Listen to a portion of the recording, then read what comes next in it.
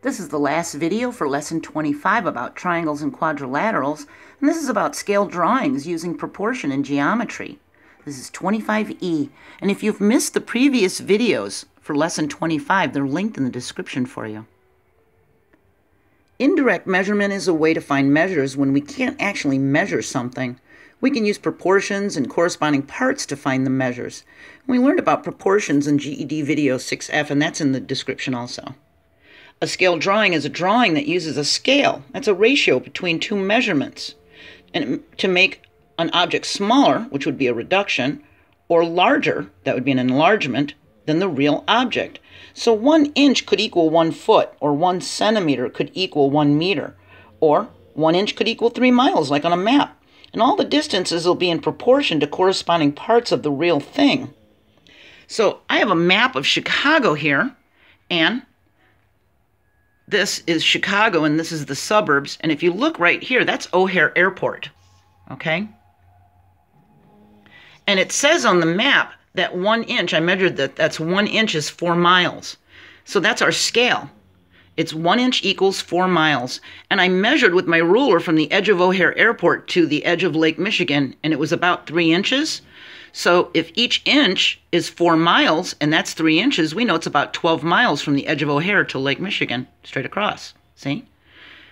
This 1 inch equals 4 miles becomes our fraction. We get 1/4 equals the number of inches we measured, the 3, over how many it actually is, x. Here we have a map of the United States.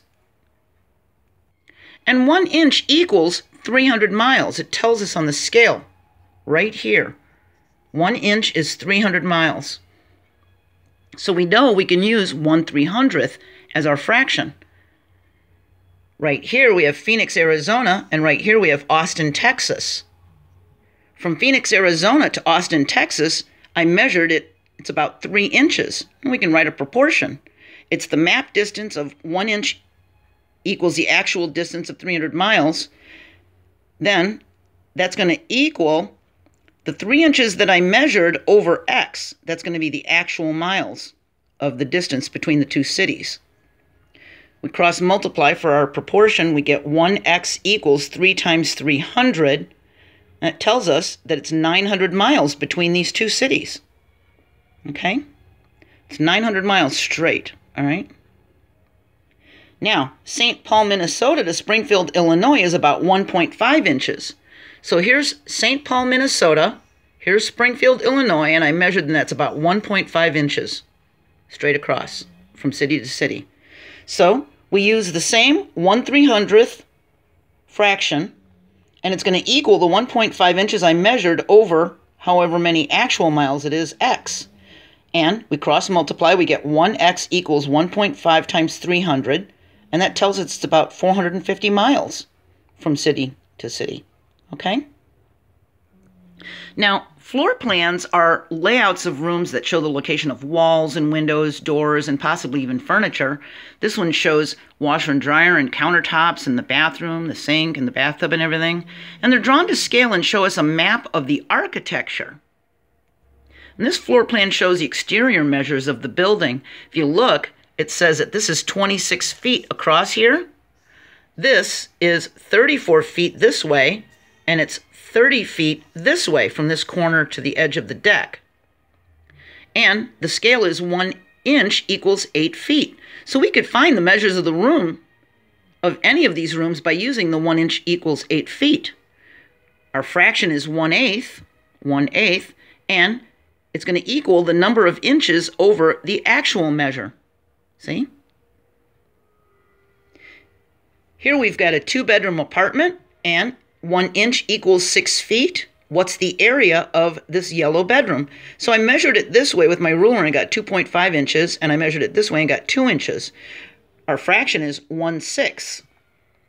Here's the actual measure for the length, 2.5, and that's going to be over L. We could use x, but we're trying to find length, so it's better to use a variable that helps us, like L. We cross multiply and get 1L equals 2.5 times 6. It tells us the length is 15 feet. So the actual length is 15 feet going across this way. For the width, we use our same 1/6, And it's going to equal the 2 inches that I measured over W for width. So we get 1W equals 2 times 6. We know the width is 12. So we're not done. We need to get the area, and area equals length times width. We do our 15 times 12 and get 180 square feet, or 180 feet squared with the little 2 exponent. Okay? A floor plan is drawn to a scale of 1 inch equals 4 feet. Here's our fraction, 1/4. And the kitchen floor is 3 inches long and 2.5 inches wide. How many square feet of tile is needed to tile the floor? Well, to find the floor tile, we need the area of the floor, don't we? So we're going to have our floor plan, 1 inch is the actual 4 feet. We have our 1/4 here. We do our length and our width just like we did for this one, because we need to find the area. So we've got 3 inches long, that's the length. We cross multiply and get 1L equals 3 times 4. So we know the length is 12 feet. The width is 2.5. So now we've got the 1/4 equals the 2.5 over width for W. We're going to have 1W equals 2.5 times 4, or 10 feet. Now we do the length times the width, and 12 times 10 is 120 square feet of tile. All right? For this one, a floor plan had 1/4 inch equals 2 feet. What is the width of a patio that is 3 3/4 inches on the floor plan? We want to write our fraction, but we already have a fraction here. So we can turn that into a decimal of 0.25. And 3/4 is 0.75, so we know 3 3/4 is 3.75. So now we've got 0.25 over 2. And it's going to equal the measure from the ruler on our floor plan, 3.75 inches, and that's going to equal the width. That's going to be over the width. We cross multiply, we get 0.25 times W equals 3.75 times 2. 3.75 times 2 is 7.5. Now, we can divide both sides of this equal sign by this 0.25 coefficient. We get a 1, same numerator and denominator. We have 1W, and when we do this division, we get 30 feet. So we know the deck, the patio, is 30 feet wide.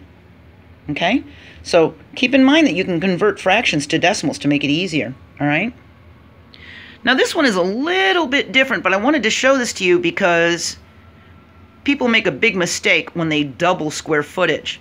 Emma's vegetable garden is 9 feet long and 4 feet wide. If she doubles the square footage of the garden, can it be 9 feet long and 8 feet wide? So the mistake people make is they double both numbers. They think, oh, I'm doubling, and they double both numbers, but you don't do that. 9 feet long and 4 feet wide would be 36 square feet. To double the square footage, we would be doubling this 36. 36 times 2 is 72 square feet. And 9 times 8 is 72. So yes, 9 feet long and 8 feet wide would be the measurement for a doubled square footage of that garden. See? What happened is she had a 9 foot by 4 foot square foot garden. It was 36 square feet. And she doubled it by putting another 9 by 4. So the only measure that doubled was the 4. See that? The 9 stayed the same. Can the garden be 18 feet long and 4 feet wide? That would double it. Here she's got the 9 by 4 garden and another 9 by 4 garden, but she lined them up this way. So now the 4 foot part is staying the same, but the 9 foot part is doubling to 18. See? So be careful when you're doubling square footage. Only one of the numbers are going to double, okay? A map shows a scale of 1.5 inches equals 12 miles. How many miles is 7 inches on the map?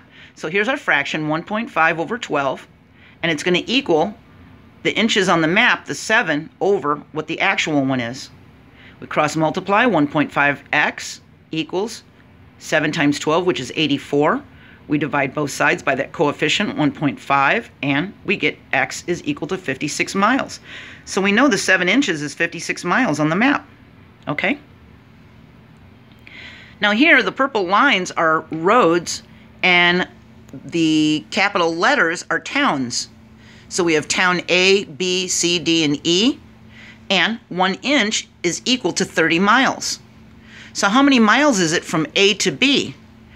Well, you could quickly say, because this is a unit rate of a 1, we could easily say If 1 is 30, then 8 is 240, all right? But we could do it like a proportion. This is our fraction, 1/30th, and it's going to equal 8 inches over the actual one. We cross multiply and get 1x is equal to 8 times 30. So we know it's 240 miles from that town to that town, all right? How many more miles is it from A to B than it is from B to D? So in this one, it's a couple of steps. We need to find the actual mileage of A to B, and then the actual mileage of B to D, and then subtract to find how many more the one is from the other. So we already did A to B, that's 240. From B to D is 6 inches. Because it's a unit rate, we could quickly just say 6 times 30 is 180. But as a proportion, we use our 1/30th, and it's going to equal the 6 inches over x. We have 1x equals 6 times 30, so it's 180 miles. How many more miles is it from A to B than it is from B to D? Well, that's 240. That's 180. We subtract and find out that that one's 60 miles more. See? So proportion is an equation that says two ratios are equivalent. And a proportional relationship, well, that's a relationship between two quantities, like 1 inch equals 6 miles, in which the ratio of one quantity to the other quantity is constant. The ratio doesn't change. So in this one, it didn't matter if we used 7 inches, 4 inches, 5 inches, 27 inches. This would still be the same. So we could plug any number in here other than 7, and then find the mileage, see? This is going to be constant, that proportion. So now you should be ready to do the skill focus on page 307. Just make sure that your answers make sense. When you see a word problem and you do the math and it comes up with a crazy answer like a living room is 4.5 feet long, that doesn't sound right. Or what if it said a building was only 3 feet tall? Well, no, something's wrong. Okay, maybe a decimal point or somehow you did your math wrong. So make sure they make sense, okay?